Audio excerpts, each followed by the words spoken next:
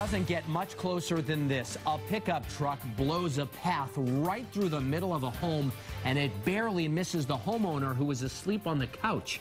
Amazingly, neither the driver nor that homeowner was injured, but the house was badly damaged. Good evening to you. I'm David Wade. I'm Lisa Hughes. The woman says there was no warning, and as Julie McDonald shows us, her first instinct was to check on the driver.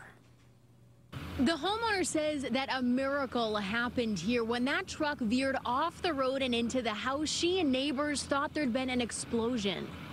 I'm counting my lucky stars that I'm not dead. I'm pretty sure I've got quite a few guardian angels up there watching over me. It was a late morning nap that Tracy Samuels will never forget. The Templeton wife and mom was jolted awake Thursday by a pickup within arm's reach. I heard a loud bang, huge bang, I should say, and I woke up yelling, "What in the world is going on?" And I turn around and I see a truck sitting in my living room, and I said, "Why is there a truck in my living room?" It had plowed through everything, taking all her furniture, even the Christmas tree and the family's gifts. Samuel said outside a man was freaking out.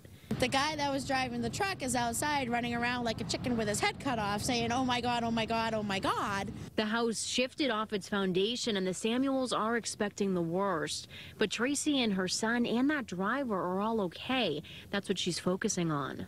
It happened. Move on. Because if you sit there and you dwell on it, it's just going to bring you down even further. You got to take what life hands you and just keep going.